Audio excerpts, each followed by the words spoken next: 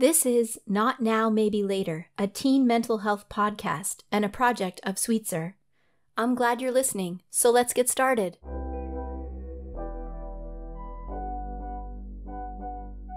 Hi, welcome to Not Now, Maybe Later. My name is Emily Ostro, and I am a licensed therapist in Maine who works with teens.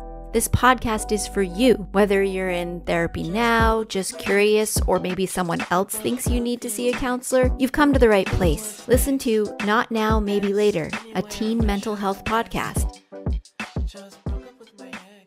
Hello, and welcome to Not Now, Maybe Later. This is my first episode. My name is Emily. I am a therapist in Maine who works with teenagers. And for this first show, I wanted to tackle a topic that I think is pretty much affecting everyone, which is social media and what it can do to one's mental health. So why did I pick this topic first? Well, to me, podcasts are social media. Bear with me and try this metaphor. So imagine online was like your school. The cafeteria would be social media, and the library would be podcasts. So in the cafeteria, you can talk to your friends, you can eat, you can hear things. There's a lot going on. There's a lot of interactions.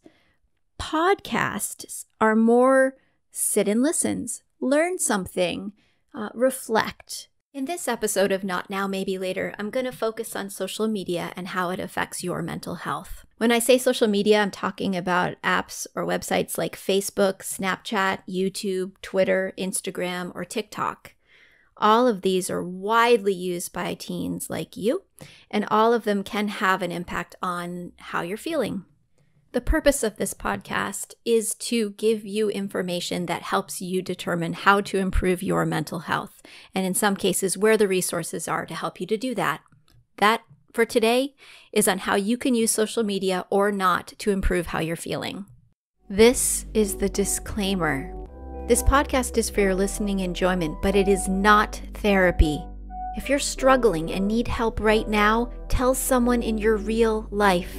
If you're in crisis and you live in Maine, call or text 888-568-1112 or text the word HOME, HOME, to 741-741. Don't wait. Ask for help. So if teens are spending more than an hour a day on there, it could have a little bit of an effect on how someone is feeling about themselves or the world. Have you heard of doom scrolling? I had not, but then I was researching this podcast and I found out what this was. So in case you haven't, doom scrolling is going online and seeking out sort of provocative or bad news and getting kind of sucked into it. This invariably is going to have a pretty negative effect on how you view the world or what you think about people and yourself. So that's one particularly difficult part of social media, is there's a lot of stuff out there that you can read that will make you angry or feel isolated.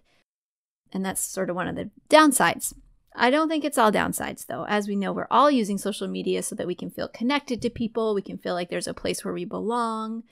A lot of teenagers in particular, you might feel like you go there and that's where you express your emotions or you get control of them. A lot of people seek out and give emotional support to one another online.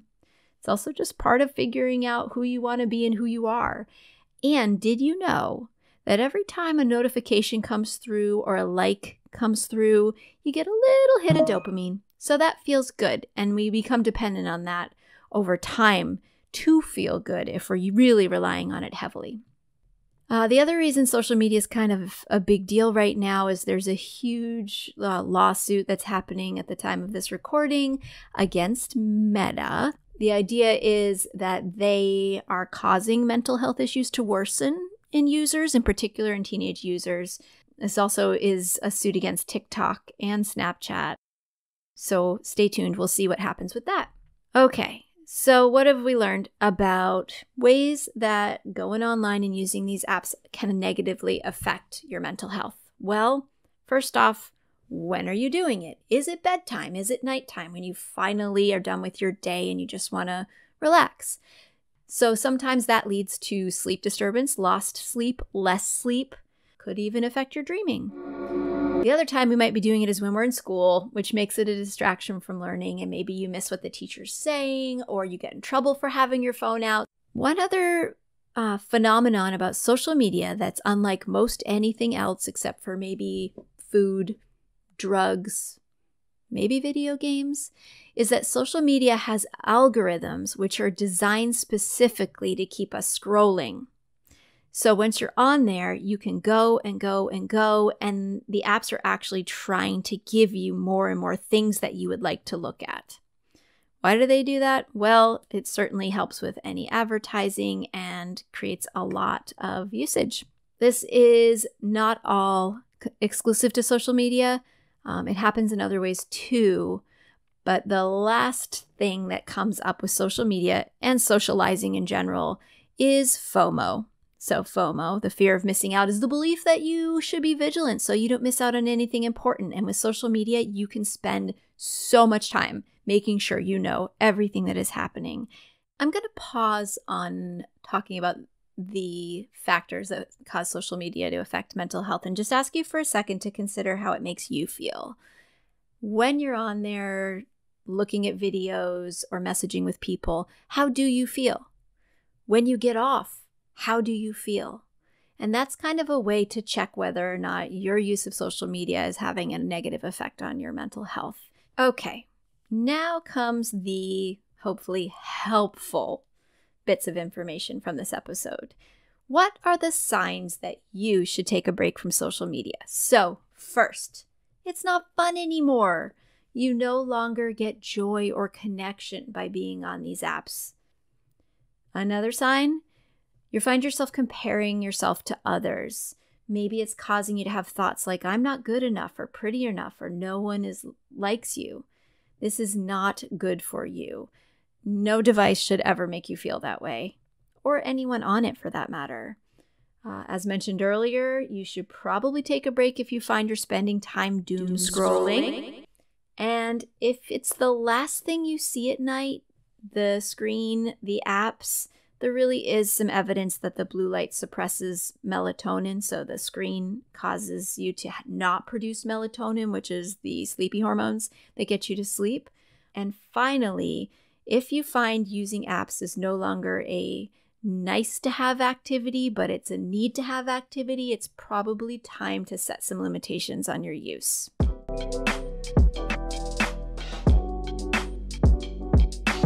So from here on out on this episode, it's sort of a choose your own adventure. If you're in a place where you know you want to stop using social media, let me tell you how to take a break. If this isn't where you're at, go ahead and skip ahead a little bit, and I'll tell you some ways to keep using but not get bummed out, and how to use in a way that puts the best stuff forward. But right now, how to take a break from social media. So first, turn off notifications. Take some control over when you're going to look at this stuff.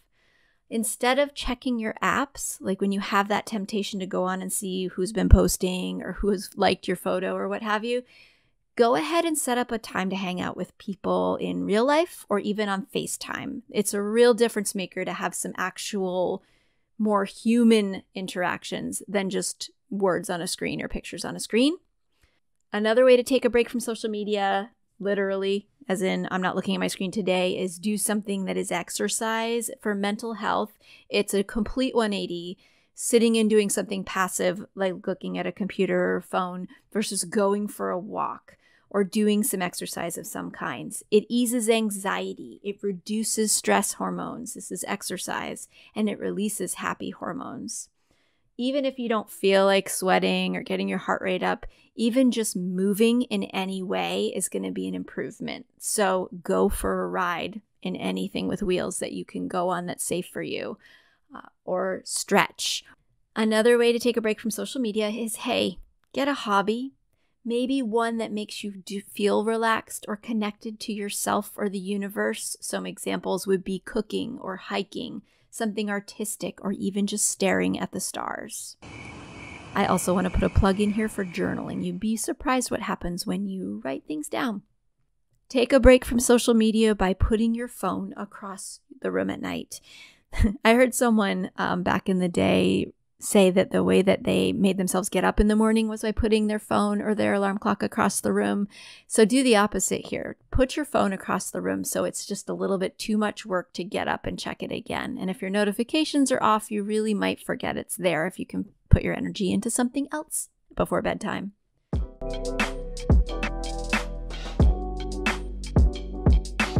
Maybe you're going on social media on these platforms to get information about mental health. So I wanted to take a couple minutes just to talk about how to navigate that world. So they're called pop psych channels. These are places on TikTok or YouTube or Facebook where people are posting information about mental health. Now, the first question is this person a quote unquote amateur, or are they actually a licensed professional in mental health? There are a lot of mental health videos on TikTok.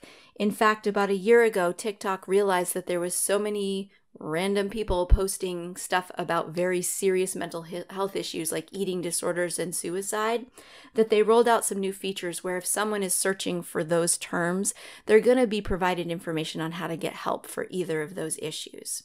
So you are looking to find out who is posting this information that you're looking at. Is it someone who is a licensed therapist, a social worker, or a doctor? There are people who post that are sharing their personal experiences of surviving a mental health issue.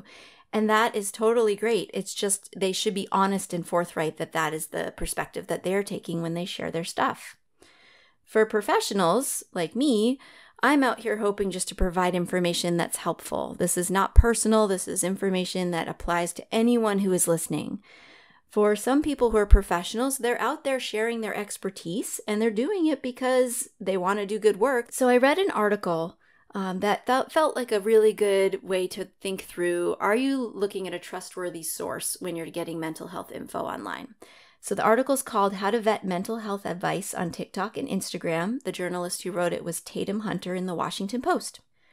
The first thing you can do to find out if what you're looking at is legit is look at the creator's qualifications.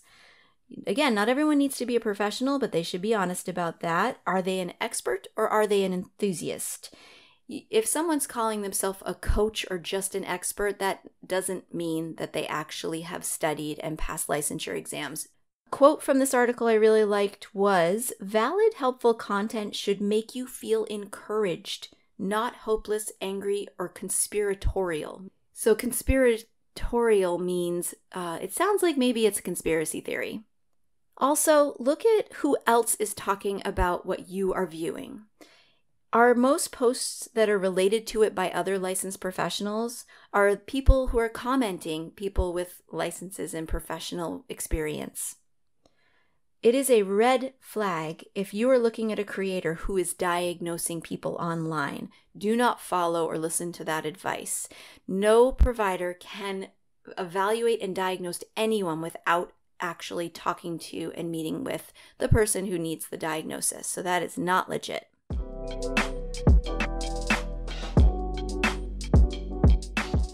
Next, I'm going to perhaps give you a chance to think about who you are being online. So up until now, I've focused on what you're looking at or who you're interacting with, but this is about who you are. Before you post, take a minute to ask yourself, do I need to post this? What's going to be the benefit? And will anyone, including me, possibly get hurt by it? If you say yes to any of that, it probably shouldn't go online. And also, if you're going to be putting yourself out there, be more than your numbers. How many of your followers are really there for you? Will they be there for you in person or on the phone when you need them? How many of those people who are following you, liking your photos or snapping you, do you trust?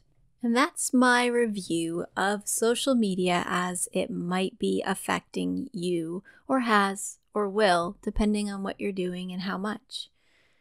I was just thinking how ironic it is that you could very well be listening to this on your phone. And I guess I'm going to ask you to think about when you're done listening, what will you do? Will you be switching over to another app so you can check what you missed while you've been listening to this? Will you put your phone down and go do something that will help you improve your mood?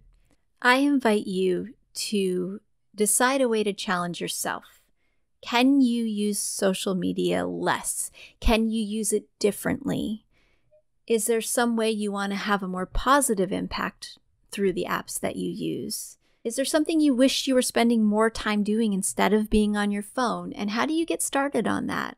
Or to look at this from a different angle, if you're listening because you know that you struggle with your mental health and you are looking for ways to make that better, maybe trying a social media fast would be a way to see if that affects your mood. And I will say, changing any behavior often causes things to be a little bit worse before they're better. So if you've gotten into this habit of checking your apps in the evening for an hour or two, just taking that away without a plan for what you're going to do instead could actually make you feel even worse. So before you make any changes, plan it out. What are you going to need? What are you going to plan to replace this thing in your life? And how hard do you want to go? Is it just something you want to try once? Is it something you want to try for a week? Is it something you want to do with somebody else? Challenge them. Have a competition. Who has the least screen use this week? You have spent some time listening to this episode, and I want to thank you for that. We've talked about how social media can impact your mental health, ways you can take a break or reduce the bummer effect from social media, and ways you can be a little bit more thoughtful about how you are when you're online. Thank you for taking the time to listen.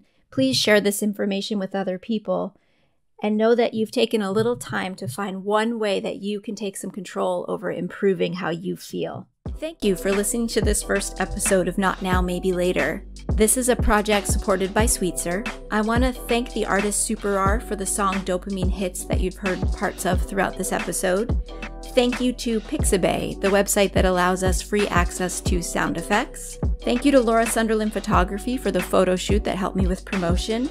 And most especially, thank you to my producer and mixer. You know who you are, and I love you so much. Please listen, review, and follow Not Now, Maybe Later on your favorite podcast forum. And if you'd like to make suggestions on future episodes, you can email notnowmaybe.later@gmail.com or use any comment sections on the podcast platforms that you're listening on. Thanks. Talk to you next time.